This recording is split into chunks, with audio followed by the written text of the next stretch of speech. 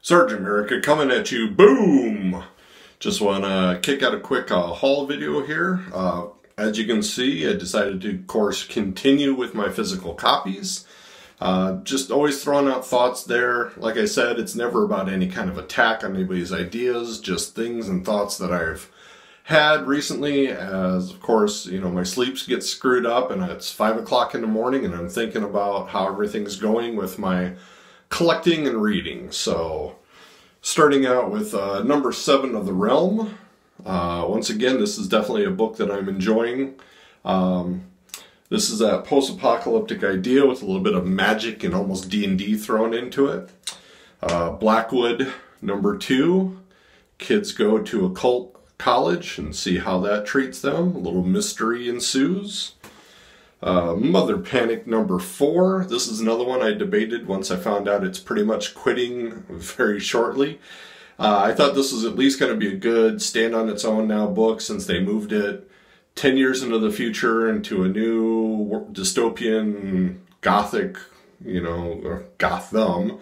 So I was just hoping for more. I was sorry to see that this, for whatever reason, is being cut short. So Terrifics number 5. Once again, was picking this up due to the Shaner art in here. It was kind of just fun, just a little fun team book I decided to read. It has a bunch of characters I thought I liked. Hasn't been terrific. Hasn't been the best read that I've had in a while, so I just, you know, it's number 5. I guess this will be a decision point, right? And then lastly, Thor number 2.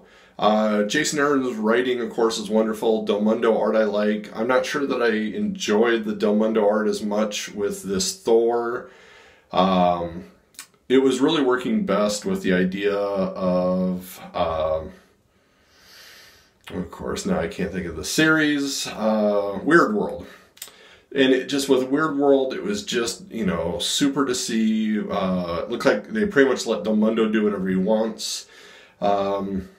So I don't know what it is exactly about it. Maybe it's just that preconceived notion of what I think Marvel house style should be, what Marvel art should look like.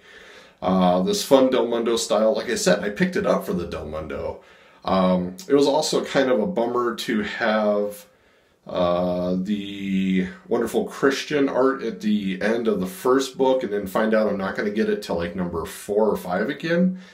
If you're going to divide up a story, divide it up for all 5. I mean, I guess that's what I'm looking for. So it'll be interesting to see, do I get a whole book of Del Mundo art or do I get something else in the back?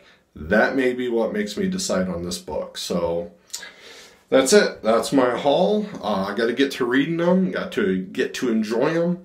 That's the next thing. So grab a glass of water, run up to my reading area, and enjoy, everybody. Catchphrase.